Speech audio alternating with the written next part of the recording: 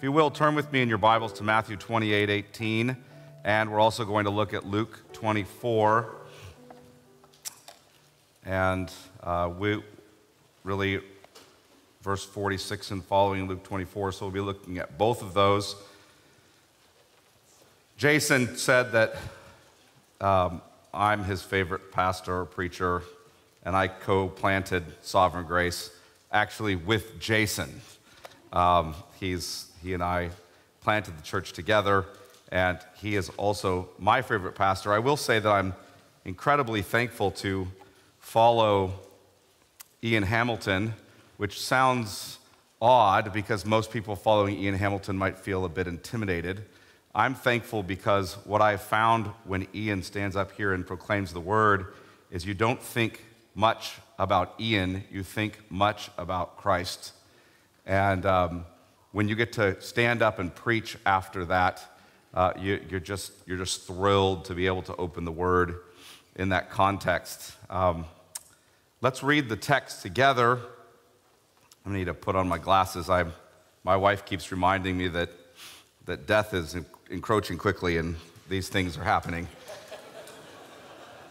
Matthew 28, verse 18.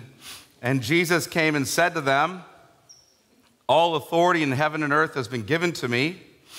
Go therefore and make disciples of all nations, baptizing them in the name of the Father and of the Son and of the Holy Spirit, teaching them to observe all that I've commanded you, and behold, I am with you always to the end of the age." Now look over at Luke 24. We'll start reading in verse 46, realizing Christ has just opened the scriptures and taught to them from the Old Testament, and it says this, verse 46, and said to them, that being Jesus said to them, "Thus it is written that the Christ should suffer and on the third day rise from the dead, and that repentance for the forgiveness of sins should be proclaimed in his name to all nations, beginning from Jerusalem.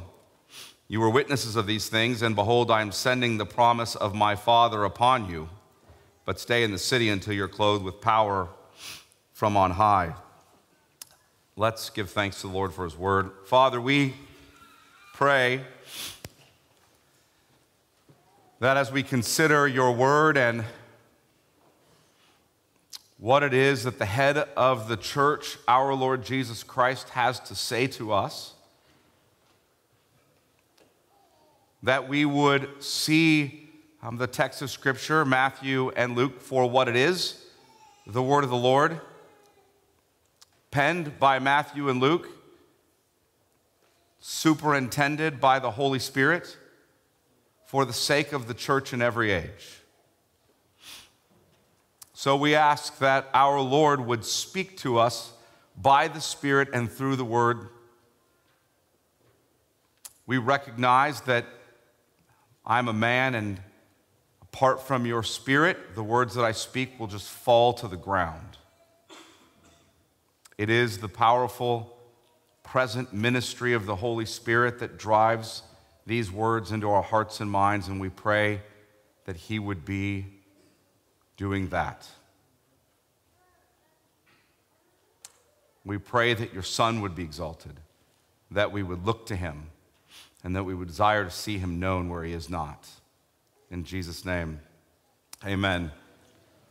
Well, nearly 100 years ago, J. Gresham Machen was in a battle against growing liberalism in the Presbyterian Church USA, in Princeton, and in global missions. He actually wrote a book about this battle, defending historic biblical Christianity, called Christianity and Liberalism, distinguishing them as distinct religions. What was occurring at the time was that there was another gospel being taught. The resurrection of the Christ was being denied. That historicity of the resurrection was being jettisoned. And with it, the gospel was being turned into a kind of social justice sort of message. The church was becoming a society for social welfare, and the mission of the church became about doing good works around the world. We had lost a proper understanding of the gospel, of the church, and of the mission of the church. And Machen was devoutly committed to the biblical gospel message. Now, I want to be clear. He did not preach a new gospel message. He was merely reminding the church of what we had long held. Nearly 50 years ago, at the First Lausanne Congress, Ralph Winter gave a plenary address on unreached people groups.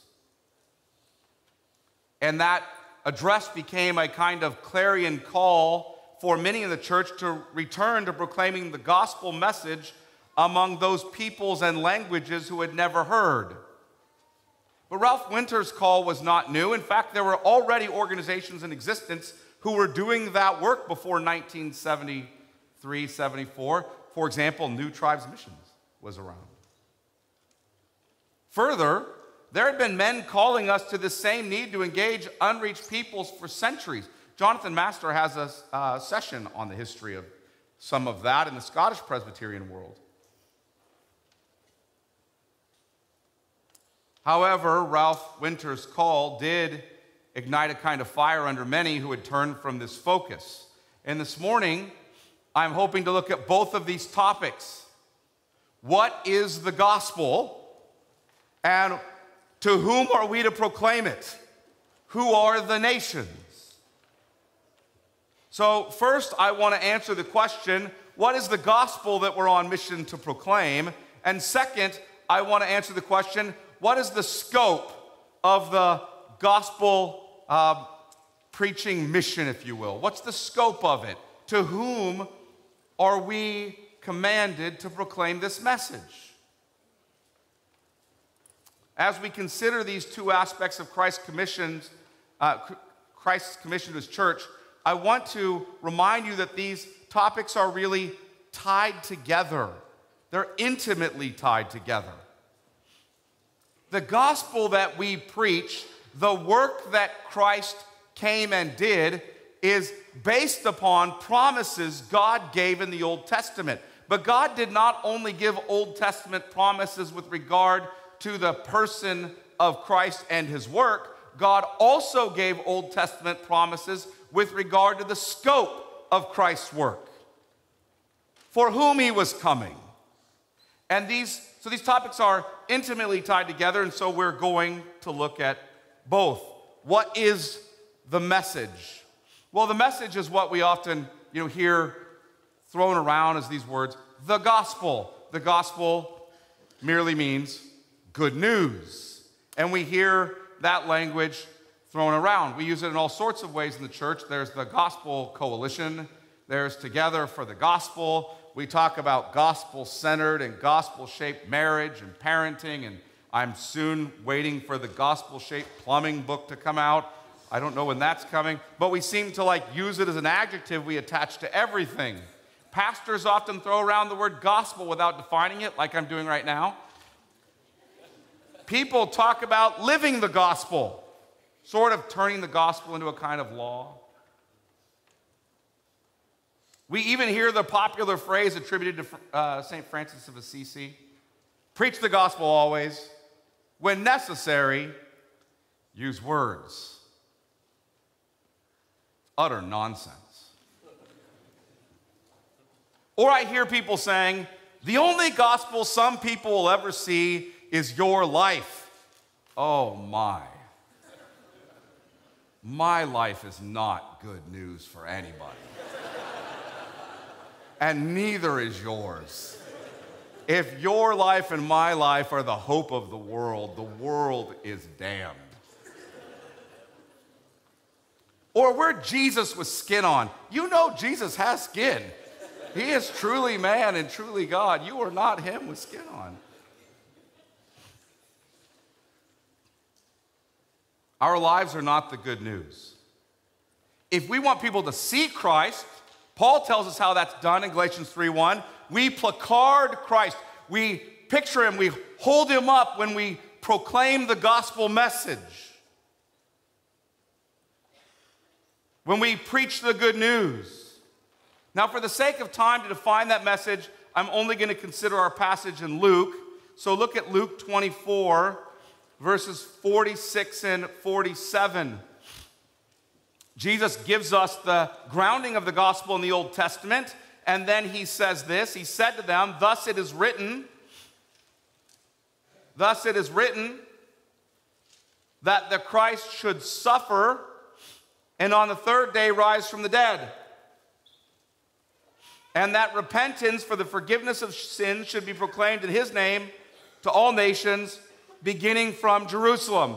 Now, I want you to notice two categories here, if you will. I'm going to borrow them from Machen. Two categories, history and doctrine. First, Christ gives us the historical facts, if you will, of the gospel message. What are the historical facts of the gospel message? Thus it is written that Christ should suffer and on the third day rise from the dead. The Christ, the Messiah promised in the Old Testament, should suffer. Now, in some sense, this can speak to the whole state of his humiliation from the incarnation to his death, but it is particularly here focused upon his atoning work on the cross. And on the third day rise from the dead, speaking of his vindication, his exaltation as holy, innocent, and undefiled, the one who has put to death death, who has conquered the grave. These are the historical facts of the gospel message. Christ lived. Christ died on the cross. Christ rose from the dead on the third day. The church has recited these historical facts in creeds like the Apostles' Creed for nearly 2 millennia. They drive at these same facts. The apostles do. The apostles drive at these same facts in every evangelistic sermon in the book of Acts.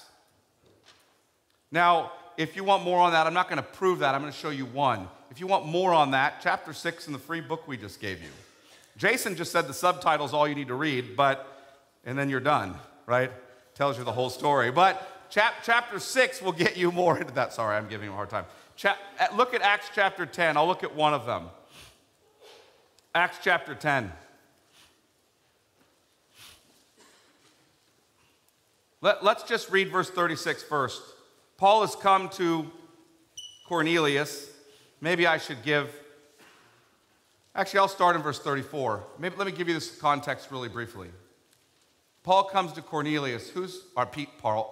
Peter comes to Cornelius. Now, who is Cornelius to whom Peter's coming? Cornelius is a God-fearing Gentile. He was a centurion. He had donated to the Jewish synagogue. He's not a Jew. What's the question in someone like Cornelius' mind? Would God send the promised Messiah for Gentiles too? This is a Jewish Messiah. Would God send him for Gentiles too? So where does Peter begin? Verse 34. So Peter opened his mouth and said, truly I understand that God shows no partiality, but in every nation, anyone who fears him and does what is right is acceptable to him. As for the word that he sent to Israel, preaching good news of peace through Jesus Christ, he is Lord of all. Now listen to the facts about Jesus. Here he goes. You yourselves know what happened throughout all Judea, beginning from Galilee after the baptism that John proclaimed. What happened? Verse 38. How God anointed Jesus of Nazareth with the Holy Spirit and with power. He went about doing good and healing all who were oppressed by the devil, for God was with him. And we are witnesses of these things. So first in 37, 38, you hear about Jesus' life and ministry. Now here comes his death. And verse 39, and we are witnesses of all that he did, both in the country of the Jews and in Jerusalem. They put him to death by hanging him on a tree. Cursed is everyone who's hanged on a tree. Christ lived. He ministered. He did miracles. He taught. Christ became the curse for us in our place on the tree at Calvary. Next fact, verse 40. But God raised him on the third day and made him to appear, not to all the people, but to us who had been chosen by God as witnesses, who ate and drank with him after he rose from the dead. Christ rose from the dead bodily. He rose from the dead bodily. We ate and drank with him. We saw him. Paul will go on to tell us in 1 Corinthians 15 that over 500 people saw him. Now, Peter doesn't just preach the historical facts, though, when he preaches the gospel message. He also preaches what Machen will call the doctrine. The doctrine. Or it's Peter. I keep saying Paul. Peter. Peter preaches the doctrine. And this leads us to our second category of the gospel, the doctrine. Look at verse 42. And he commanded us to preach to the people and to testify that he is the one appointed by God to be judge of the living and the dead. To him, all the prophets bear witness that everyone who believes in him receives forgiveness of sins through his name. We announce to the world that as the resurrected and ascended Lord, who has been coronated king and taken his throne, Jesus is the judge of all the earth. All who remain in their sins stand condemned. We are born guilty and corrupt in Adam, and we are not only sinners by nature in that sense, we are sinners by choice. We have committed actual sin in our rebellion against God, in our transgression of his law. And we will die physically and face the judgment. It is appointed unto man once to die, and then the judgment. And as the Messianic King, Christ is the judge.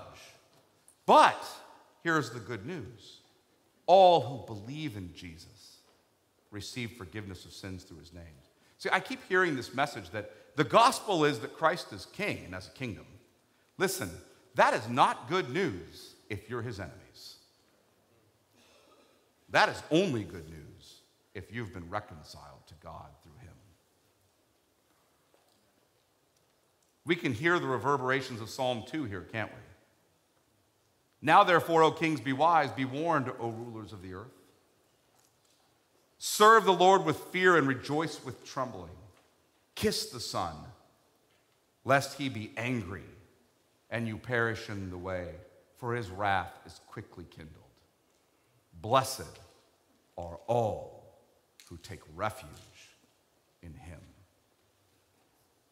In preaching the message of the gospel, Peter is telling us how the historical facts of the gospel message apply to you and to me. Look at Luke 24:47. Luke 24:47. I want to go back there because I want you to see that Peter is just doing what Jesus commanded. 24:47.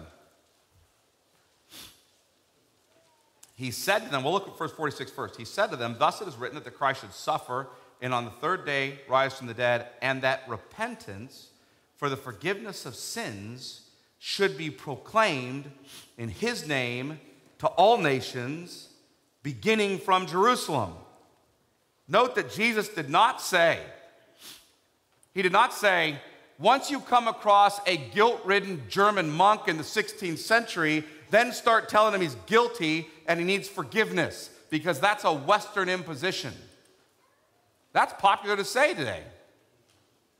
Don't you know these folks in the ancient Near East and then into the first century, Jews are largely going to be honor shame kind of folks or fear power kind of folks? Nonsense. Those arguing for such models, moving away from penal substitutionary atonement, the fact that Christ stood in our place condemned for us, bore the wrath of the Father for us. Those who argue for such models as just being some kind of Western imposition on the text are bringing to you a false gospel. Now, I'll probably talk more about that next year. I want to keep going because that's becoming a pervasive problem in missions. This is the doctrine. Christ did all these works for you and your salvation. You were a sinner, condemned in your sin. And Christ came. And he, as a man, was under the law. You remember Galatians 4. In the fullness of time, God sent forth his Son, born of a woman, born under the law, to redeem those who are under the law. Under the law, condemned. Christ came, and in our place, he kept that law fully. He was tempted in every way, yet without sin. Christ went to the cross, and he bore the wrath of the Father for you and for me, for our law-breaking. He took the penalty of our sin upon himself. He drank the cup of wrath in our place. And on the third day, he rose from the dead, conquering sin and death, conquering Satan. The grave was the just reward, if you will, for our sin. And Christ conquered it for us. So that we would be forgiven of our sins. We would be declared righteous in Christ. We would be adopted as God's children. We would rise from the dead with him and have eternal life. We just are to proclaim that message promiscuously to all nations, to make it known to everyone. And we don't just get these benefits, we get Jesus. We're proclaiming that Jesus is ours and we're his. And with him comes all his good gifts. So, what's the scope of the Great Commission? What's the scope of it? You'll notice that the same phrase is used in both Matthew 28:19 and Luke 24:47. Since you're already in Luke 24:47, just look there. This gospel is to be proclaimed in his name to all nations, beginning from Jerusalem. The Greek phrase, panta ta ethne, to all nations, beginning from Jerusalem. Look at Matthew 28:19. 28:19. Jesus has come and told them, all authority in heaven and earth have been given to me. Therefore go and make disciples where? Of all nations, panta ta ethne, baptizing them in the name of the Father and of the Son and of the Holy Spirit, and teaching them to obey everything I've commanded you, and surely I'm with you always, even to the end of the age. In Greek, the phrase panta ta ethne is in both Matthew 28:19 and Luke 24:47. The only distinction is that in Luke, Jesus tells the apostles where this making of disciples is going to begin. It will begin in Jerusalem. When the Holy Spirit comes upon you at Pentecost, it will begin then and there. But what is meant by all nations? That's become the source of no little debate and the source of all manner of craziness. Before I answer this question, let me answer a more fundamental question. Why are we concerned with getting an answer to this question? And here's the simple answer. Because we want to fulfill the command Christ gave us. And there's much confusion about what's meant by this phrase, all nations. And we want to clear up the confusion so we can be obedient to the command. Now, you've probably heard rightly that we can translate this all people groups, all ethnes or peoples. And people group's a term that has come to mean, as Brooke said yesterday, so many different things that it seems almost meaningless. What is it? What is it? We need some definition for it. What is it?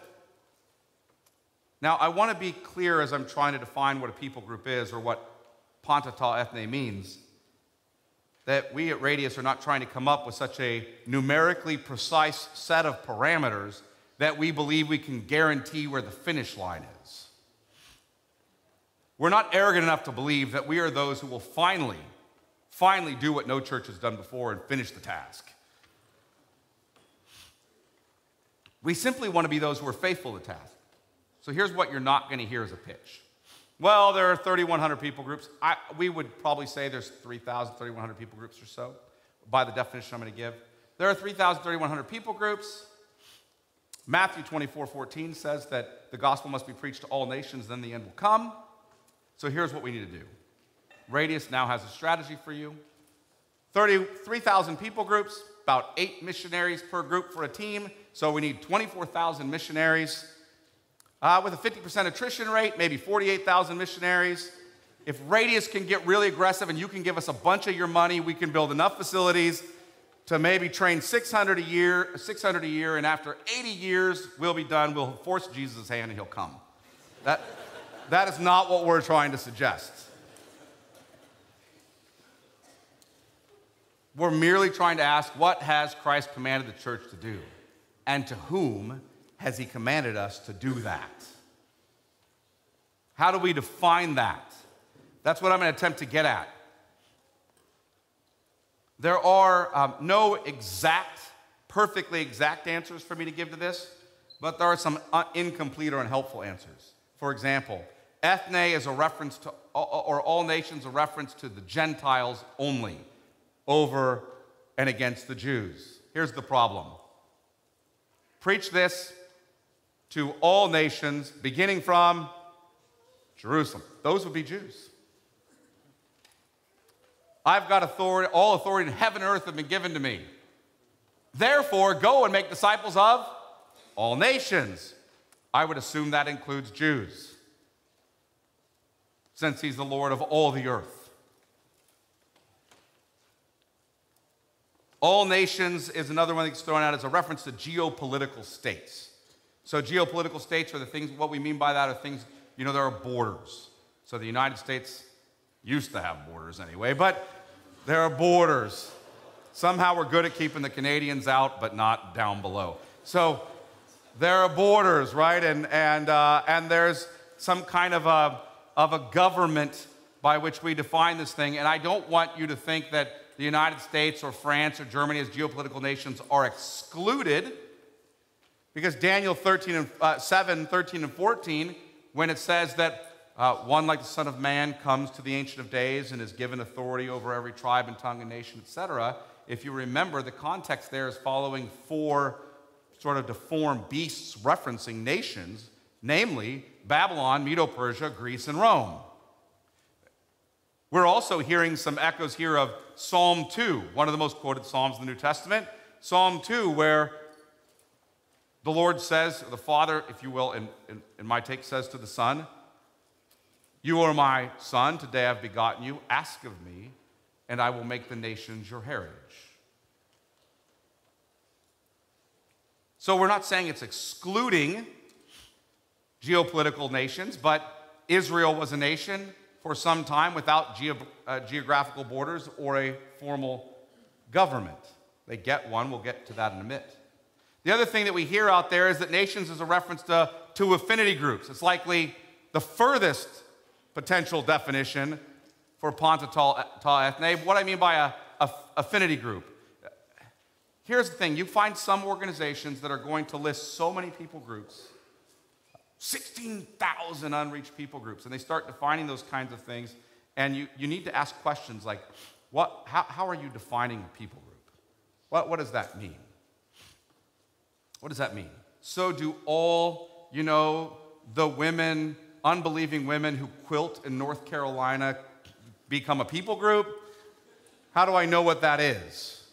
I was in Hawaii for 2 weeks with my wife recently, and while there, I kept being told about how the surfing community in Hawaii is almost entirely unbelieving. almost entirely unbelieving.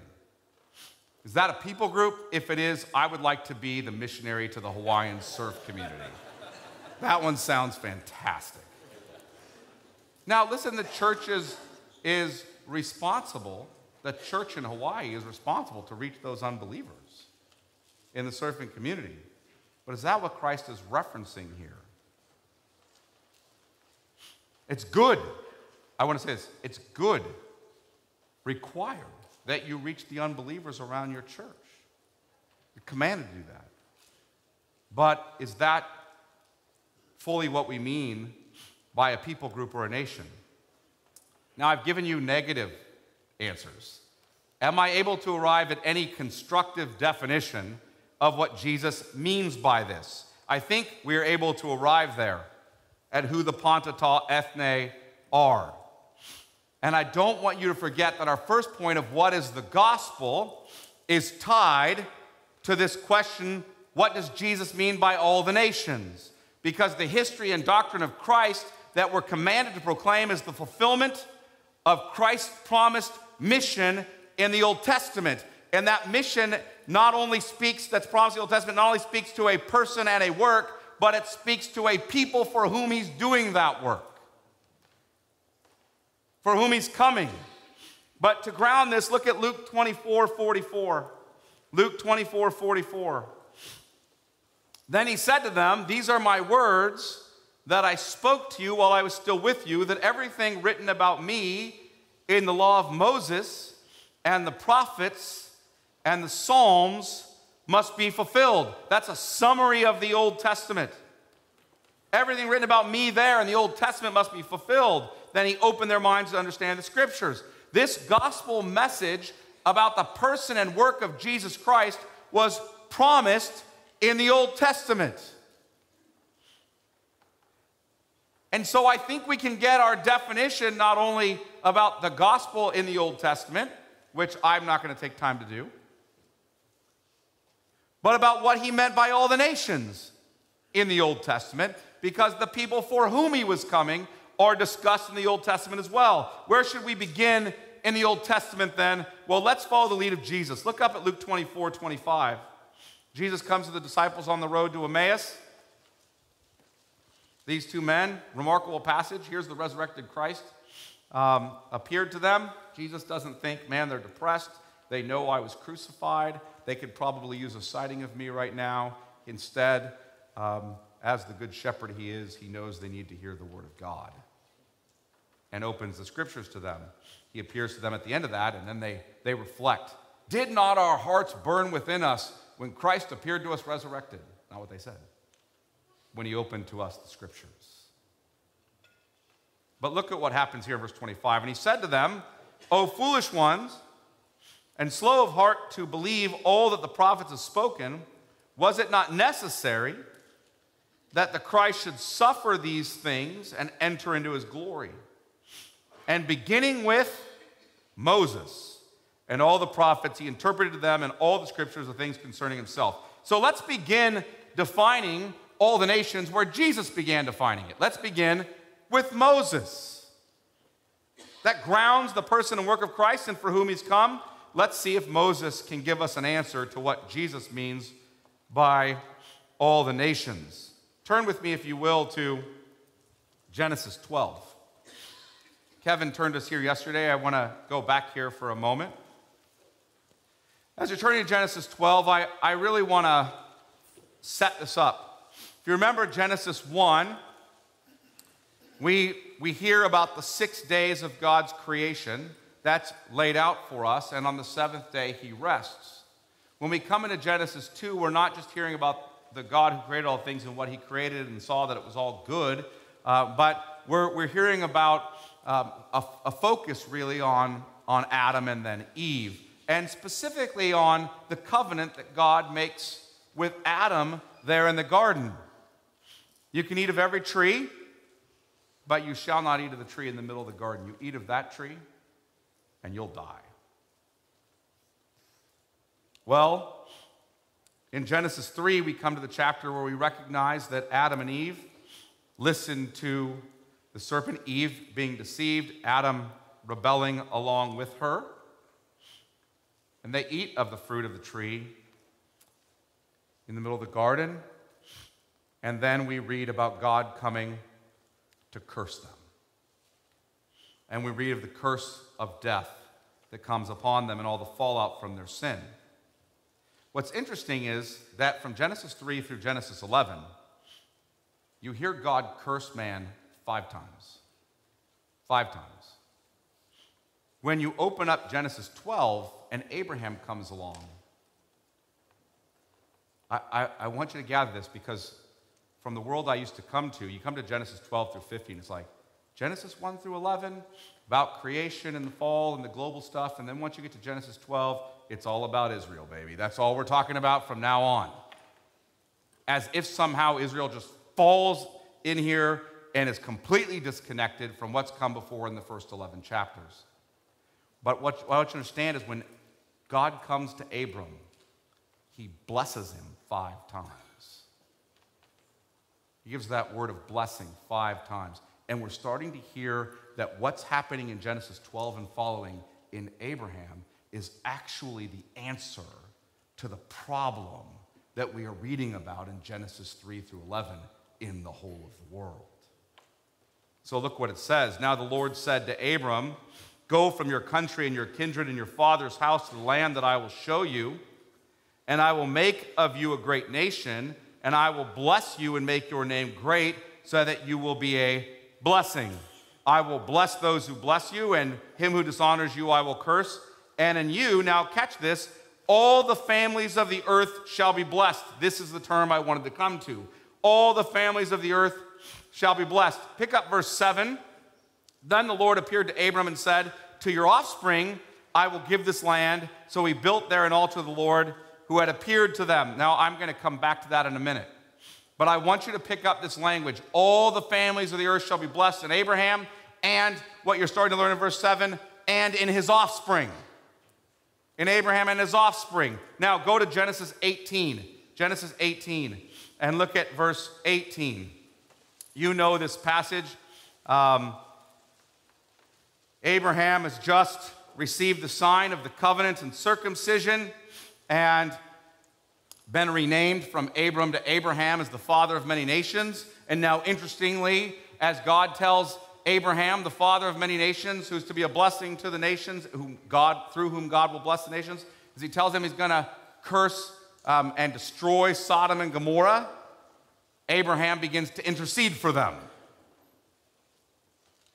And God says this, though, to Abraham. Look at verse 17. The Lord said, "Shall I hide from Abraham what I'm about to do, seeing that Abraham shall surely become a great and mighty nation, and all the nations of the earth shall be blessed in him?" Isn't that interesting? Abraham's people are going to become a nation. His family will become a nation. And all the nations of the earth shall be blessed in him. What was it in Genesis 12:3 that we blessed in Abraham and his offspring? All the families of the earth. Now in Genesis 18:18, all the nations of the earth. Incidentally, Paul, in Galatians 3, verse 8, elides Genesis 18:18 and Genesis 12:3 when he quotes from Genesis 12:3 and says that that gospel was preached beforehand to Abraham. He says, "In you all the nations of the earth shall be blessed." He elides that. In other words, he interchanges the word families of the earth with the word nations, following the pattern we're seeing in Genesis with Genesis 12:3 and Genesis 18:18. But look at Genesis 22:18. This is the scene where Abraham is at Mount Moriah, the mountain where the Lord will provide, or on the mountain, can also be translated, on the mountain he will be seen. Fascinating. Won't get into that now, though. But on this mountain where Abraham goes to sacrifice Isaac, and God provides a goat in his place. Look at what we read there about Abraham's offspring, 22, and in, let's read verse 17. "I will surely bless you, and I will surely multiply your offspring as the stars of the heavens, and as the sand that is on the seashore, and your offspring shall possess the gate of his enemies. And in your offspring shall all the nations of the earth be blessed." Look at Genesis 26 and verse 4. The promise is to Abraham, to Isaac, and to Jacob, and so we hear it passed to Isaac. Genesis 26 and verse 4, I will multiply your offspring as the stars of the heaven, and will give to your offspring all these lands, and in your offspring all the nations of the earth shall be blessed. He's going to come back and talk about what he did with Abraham. Now go to Genesis 28:14. Now to Jacob, Jacob's dream. Look at verse 14. Your offspring shall be like the dust of the earth, and you shall spread abroad to the west and to the east and to the north and to the south, and in you and your offspring shall all the what? Families of the earth be blessed. Families of the earth and nations are terms that are used interchangeably. Now, who is this seed or offspring of Abraham who will possess the gates of his enemies and who will bless all the families of the earth or all the nations of the earth? Well, that seed of Abraham is the Messiah, the Christ. He is the serpent-crushing seed of the woman promised in Genesis 3:15. Genesis 3:15, you remember it? When God curses the serpent, and before he gets about cursing Adam and Eve, after their wicked rebellion, the first thing they hear as he curses the serpent is that a gospel is coming for them.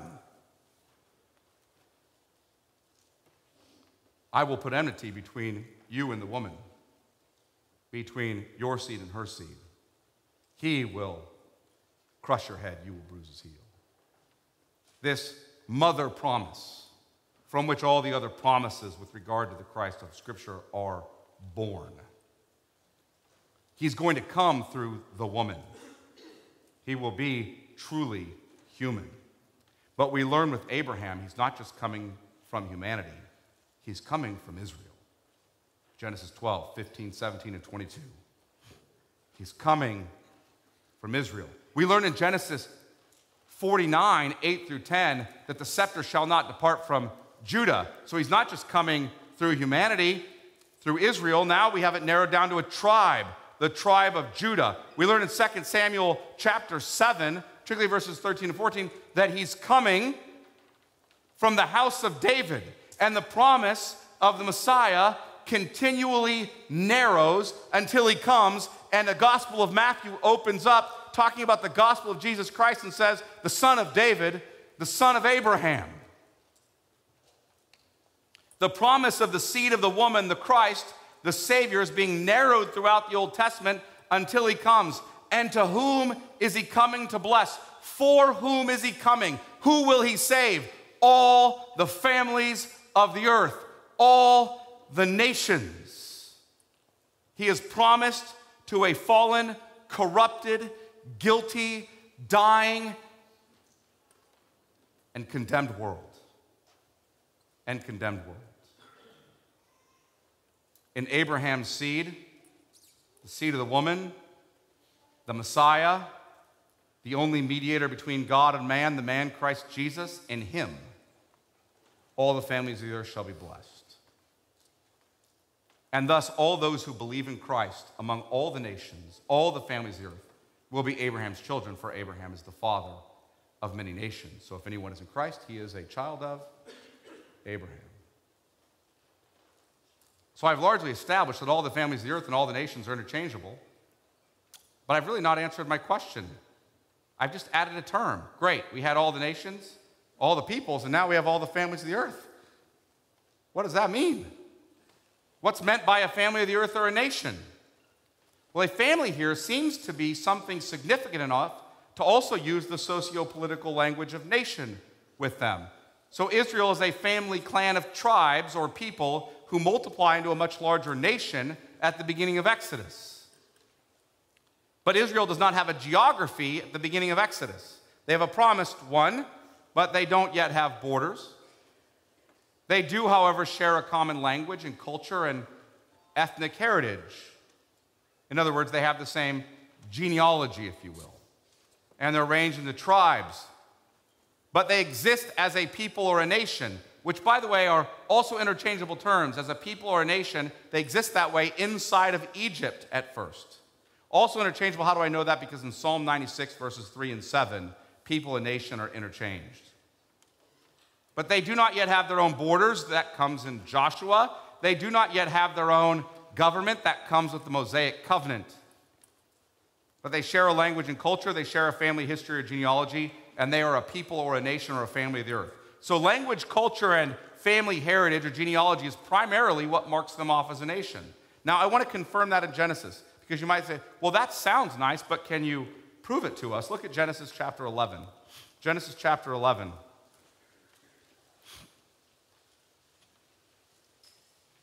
Verse 1, now the whole earth had one language and the same words. And as people migrated from the east, they found a plain in the land of Shinar and settled there. And they said to one another, come, let us make bricks and burn them thoroughly. And they had brick for stone and bitumen for mortar. Then they said, come, let us build ourselves a city and a tower with its top in the heavens. And let us make a name for ourselves. That will, by the way, God will promise Abraham that he will make a name for him. Let us make a name for ourselves, lest we be dispersed over the face of the whole earth. It's humorous. They build the tower up to the heavens in their minds, and the Lord came down to see the city and the tower, which the children of man had built. And the Lord said, behold, they are one people, and they all have one language. And this is only the beginning of what they will do. They are one people who share one language. And this is the only beginning of what they will do, and nothing that they do will now be impossible for them. Come, let us go down and there confuse their language, so that they may not understand one another's speech. So the Lord dispersed them from there over the face of all the earth, and they left off building the city. Therefore its name was called Babel, because there the Lord confused the language of all the earth, and from there the Lord dispersed them over the face of all the earth. The Lord separated them into the families of the earth, or the nations of the earth, by confusing their languages and then scattering them across the earth. And we see that played out in the genealogy of Genesis 10. I don't have time to set this up, but Genesis is arranged around genealogies, and what you usually get is genealogy, narrative. Genealogy, narrative. Genealogy, narrative. So you get the genealogy of Adam via Seth in Genesis 5, and then 6, 1 through 8, you get the narrative of how wicked the earth has become. In Genesis 6, 9, you get a genealogy of Noah picked up, and then you get the story of the flood. In Genesis 10, you get the genealogy of all the peoples of the earth through the 3 sons of Noah, and then you get the narrative of the Tower of Babel. But the Tower of Babel actually, historically, if you will, comes before Genesis 10, in the sense that you see the consequence of Genesis 11 played out in the genealogy in Genesis 10. So look there about the generations of Noah, Shem, and Ham, and Japheth, etc., of the sons of Noah, Shem, Ham, and Japheth. Look first at the sons of Japheth, Genesis chapter 10, and look at verse 5. Verse 5. And I want you to notice the apposition between words clans, languages, nations, and people. From these, the coastland peoples spread in their lands, each with his own language, by their clans in their nations. The sons of Ham, go down to verse 20. These are the sons of Ham by their clans, their languages, their lands, and their nations. Go to verse 31, we'll see with Shem, from which Abram comes. These are the sons of Shem by their clans, their languages, their lands, and their nations. These are the clans of the sons of Noah, according to their genealogies, in their nations, and from these the nations spread abroad on the earth after the flood. Now, please catch this. What is the primary distinguishing mark common to each family or nation? Distinct languages. Distinct languages. They all had one language. They sinned. God separated them into separate families of the earth and nations on the basis primarily of language. They do have same family heritage, if you will, on the basis of language. It seems that the families of the earth is tied to clans that form some sort of socio-political bond and share a common language and potentially land. That's why you hear language like you do in the prophets. Isaiah 66:18, for I know their works and their thoughts, and the time is coming to gather all nations and tongues, languages, and they shall come and see my glory. Daniel 7:13 and 14. And to him was given dominion and glory and a kingdom that all peoples, nations, and languages should serve him. His dominion is an everlasting dominion, which shall not pass away, and his kingdom one that shall not be destroyed. And this is what undergirds or what grounds the language of Panta ta ethne in the commission Christ is giving to his church. I came to fulfill the promise given to Abraham and his offspring, because who is that offspring according to Galatians? The Christ. And I've come to fulfill that in saving all the nations. Go tell them to believe in me. This is why when the Holy Spirit is poured out at Pentecost, every nation present is hearing the wonderful works of the Lord in their own what? Language. And as Christ, what's happening here? Christ has ascended to heaven, having completed his work on our behalf, presented his atoning sacrifice before the Father, and sat down on his throne as king, and poured out the Holy Spirit, beginning a new creation in Christ. And the beginning of that new creation, at the very outset, we see the beginning of the reversal of battle. This is the beginning of the new creation age in Christ. That's why in John's apocalyptic vision, he said, after this I looked, and behold, I saw a great multitude that no one could number, from every nation, from all tribes and peoples and languages, standing before the throne and before the Lamb, clothed in white robes with palm branches in their hands, and crying out with a loud voice, salvation belongs to our God who sits on the throne and to the Lamb. This helps us define the scope of the Great Commission. We need to make Christ known in every people group, in every nation, in every family of the earth, and the most fundamental way of distinguishing those groups is by a common language, culture, and heritage that they share.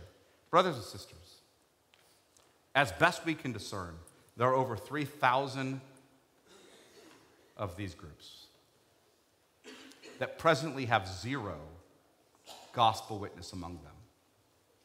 They have no church, no missionary, no Bible, nothing. Nothing. These peoples, these nations, have no hope of salvation. They're condemned in their sins without any good news. Will we go to them? Will we go to them? We have the greatest news that could ever be known. We know it.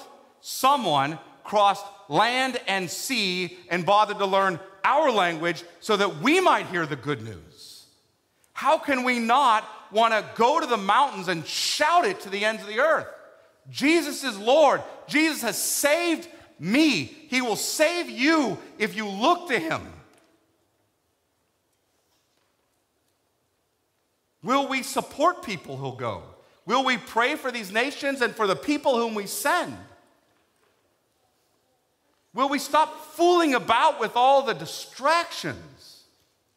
You know, I don't want to say my church building committee is a distraction, because I do think it's good that we're going to build a building. But the first time we went through a building process, my church was planted 16 years ago. We have nearly 500 people, and we still set up and tear down every Sunday. We meet in 3 different locations. I think now in 16 years, we've met in 14 locations. We are the hardest church in our city to find. You almost need a secret password because you don't know where we're going to be. And we had a building committee. We have land. We have 2 different pieces of land. Plenty of land. People who would like a building. And in 2016, our building committee came to the elders and said, you know what? We have a whole series of missionaries we want to send to the ends of the earth. As much as this building sounds attractive to all of us, we think we should put all our money into sending them. We can set up and tear down so that these people can know Christ. Now, I'm not saying we won't build a building. We still hope to. Still hope to, because we're in California, and the government keeps kicking us out of buildings. So we'd like to own one. So they can't do it. But people worked diligently and sacrificed and suffered so we'd hear the gospel in our own language. And people need to hear this message.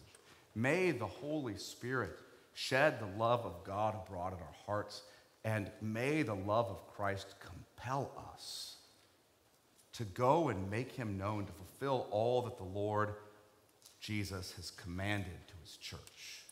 May we be obedient. Let me pray. Father, we're thankful for Christ, for the salvation we know in him, and we pray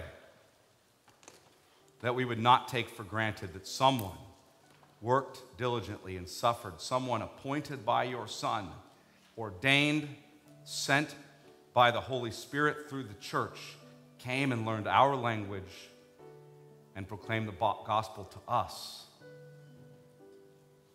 And now we know Christ, and may we likewise go and make him known to those who have not heard such good news. We pray that your Spirit would work powerfully in us to that end. We pray this in Jesus' name. Amen.